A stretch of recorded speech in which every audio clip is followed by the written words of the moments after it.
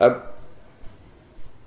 suppose the next question is, are people ready to buy here in Turkey? In other words, once you come to Turkey and you find a property, things move quite quickly, don't they? It's a fairly rapid process to buy.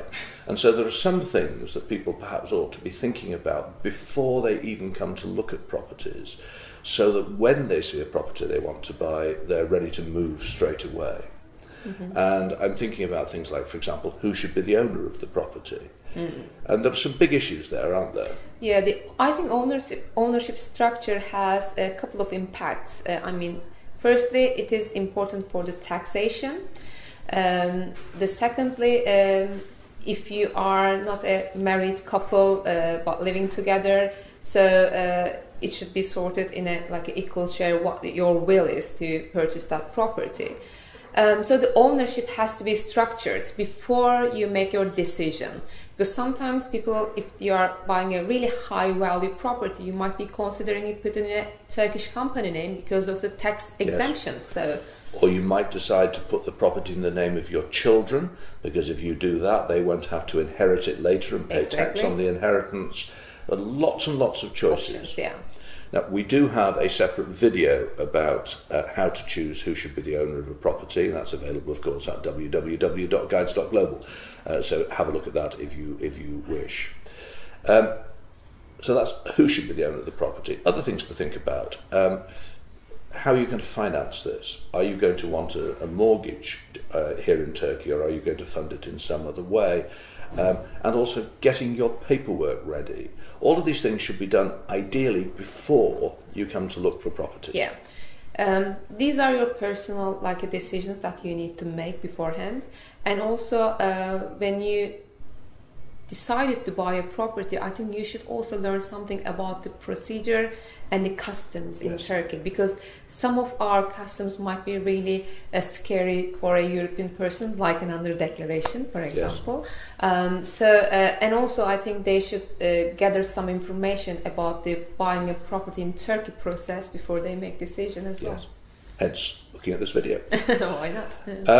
And just picking up on one of those things, the question of the paperwork.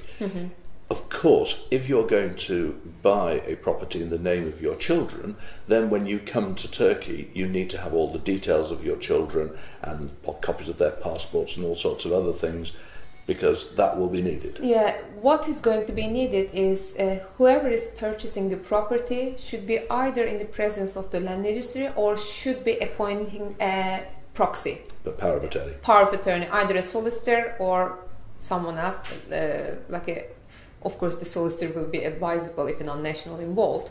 So either you need a documentation, like a proof of ID of that person, if they will be signing by themselves. If there will be a proxy involved, then the power of attorney will be required. Okay. Now, you've already touched on the process.